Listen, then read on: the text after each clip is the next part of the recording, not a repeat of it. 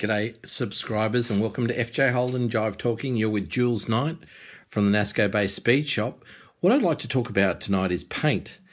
Now there's 4 types that I've used and I can only talk about what I've used, so that's what we'll do today as far as Jive Talking goes. Now when FJs and FXs were first brought out, the paint that was used was nitrocellulose lacquer.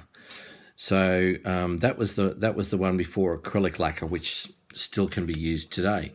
Now, nitrocellulose lacquer does not handle the atmosphere as well as other paints do. Now, this goes to show you, like, this is an original stocky. So this is Walter Bishop's car, right? So you can see the paint is not handling the pollution in the air well for today. Now that is an original paint job. Now the way to pick nitrocellulose lacquer is when you're looking at a stocky and you'll see a lot of crocodile skin in the paint, and you'll think, oh, why is that? And it lets go. But like, we're in year 2020. That was the same car 40 years ago. So I'll just see if I can pick up. And I know I'm young and skinny there, but generally speaking, it wasn't too bad in 1980, and that's a 1954 model.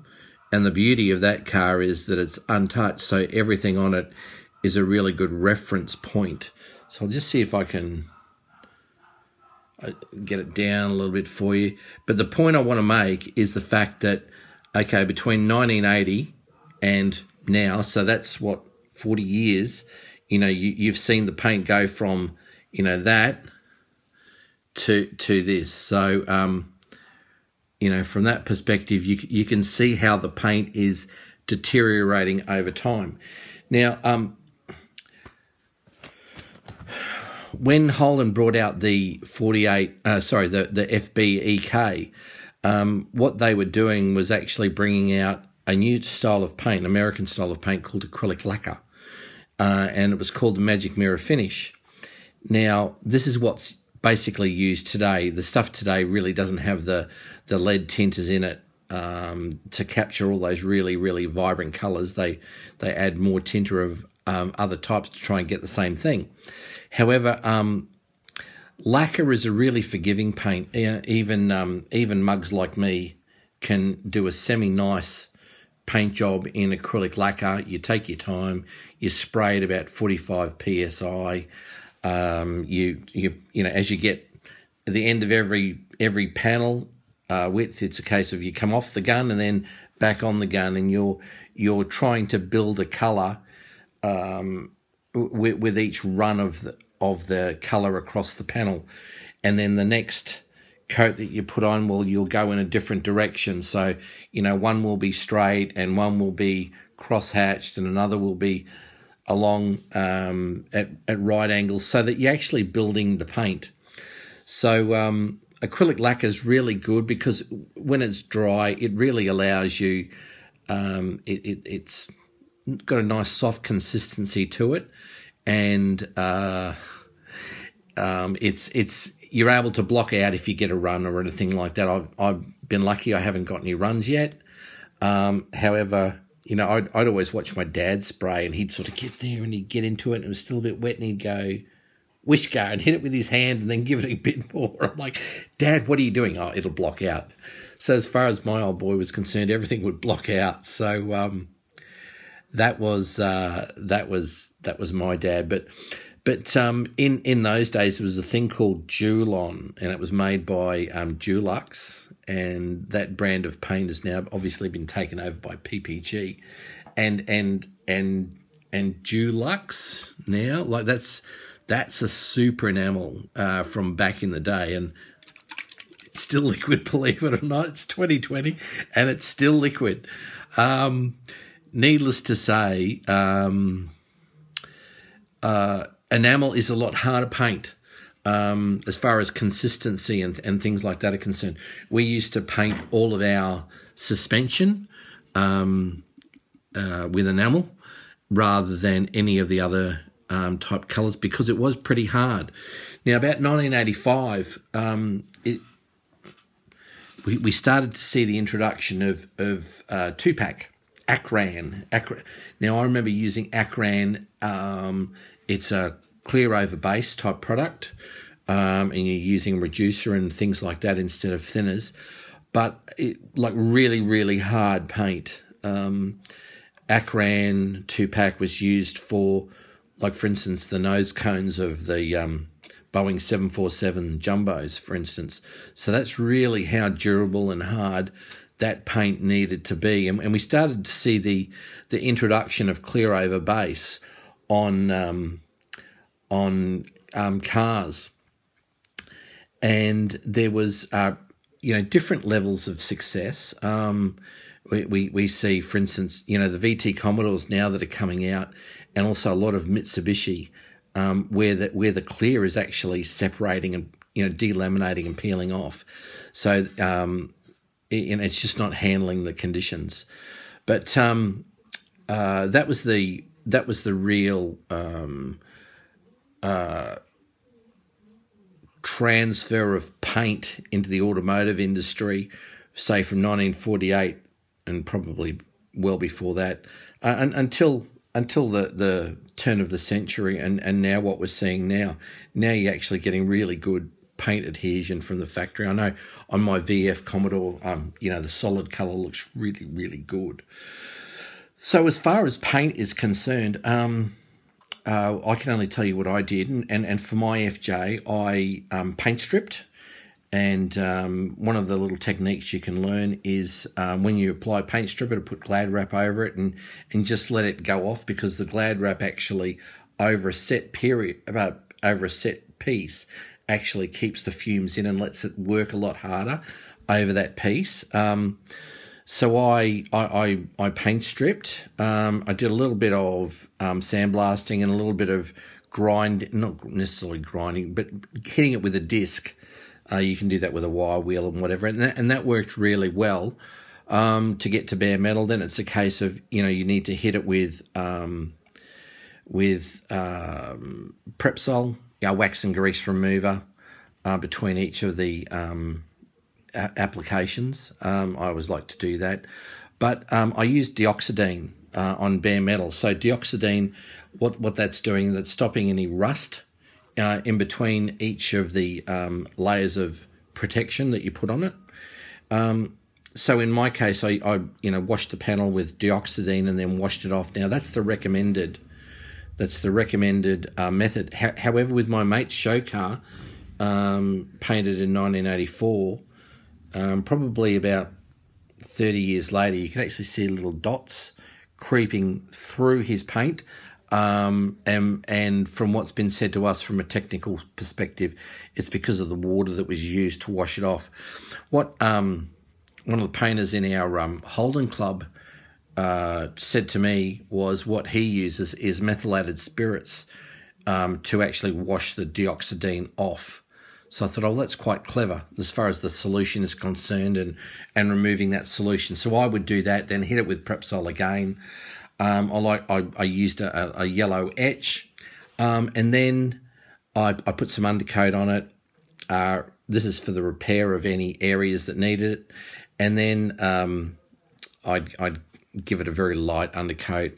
In my case, the fellow I had helping me, Brad Lai, said, we should be hitting it with spray putty now, and so I gave it 2 good coats of spray putty. And then sanded it down, and then gave the whole car a big undercoat before I applied 9 coats of colour.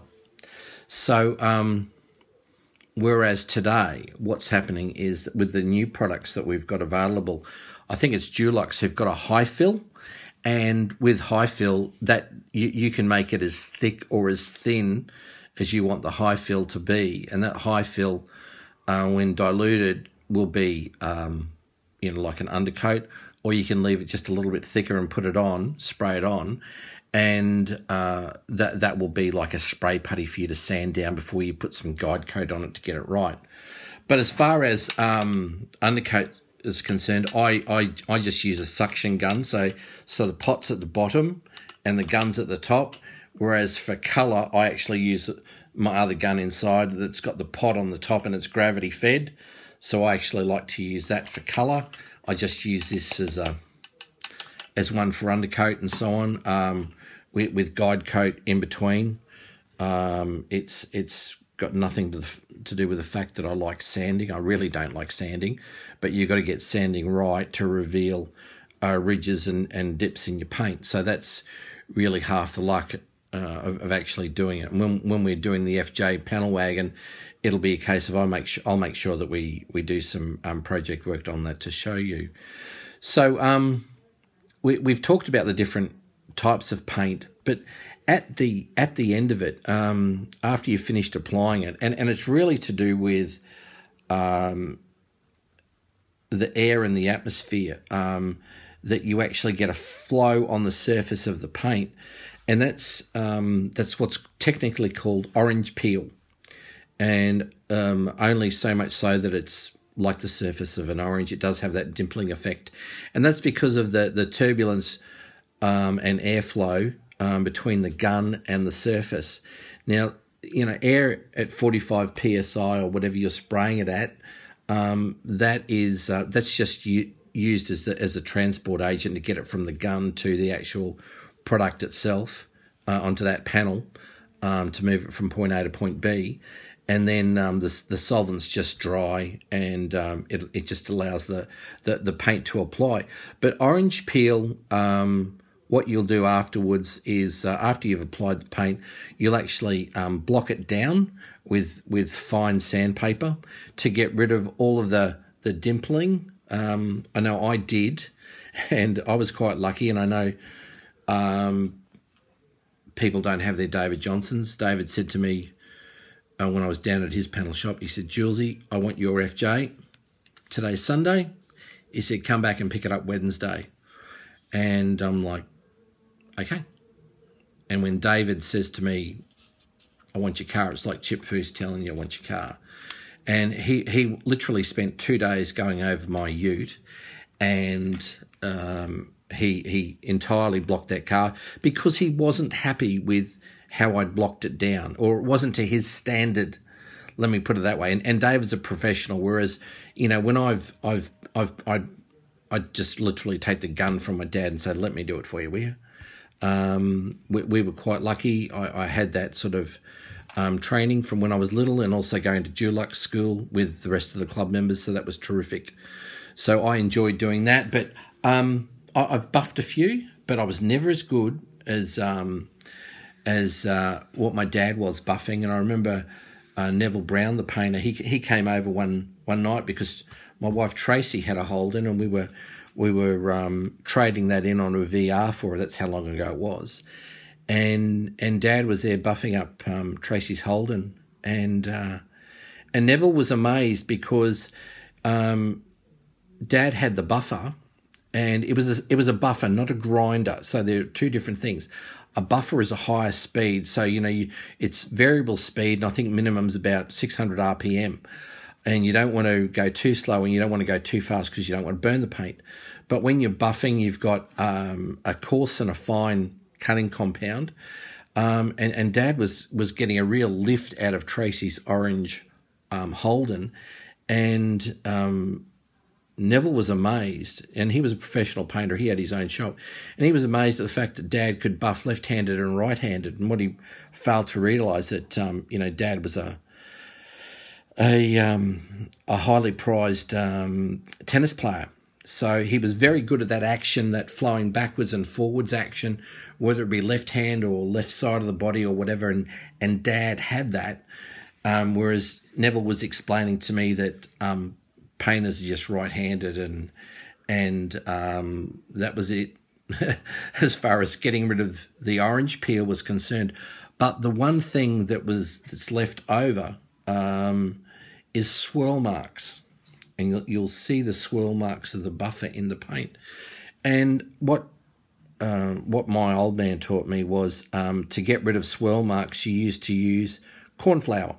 So we would just sprinkle corn flour over the over the surface of the paint, and then just hit it with the buffer just to take the swirl marks out of it. And then after you've got the swirl marks done, you fully expose the paint, because what you're doing is using the cutting compound, you're actually cutting a new layer of paint, which is why it's good to have a decent amount of paint on the surface and to be able to cut a little bit off the top. So you've blocked all the ridges down, and then you cutting a new surface, because in cutting the new surface, you're bringing the shine to life. So that's the importance of blocking and buffing, and also of getting the swirl marks out. But that was just a bit of a technical addition for FJ Holden Jive Talking. So those of you who are listening, watching on our channel, don't forget to also pop into the NASCO Bay page on Facebook. Share, like, and subscribe. But more importantly, enjoy your Holden.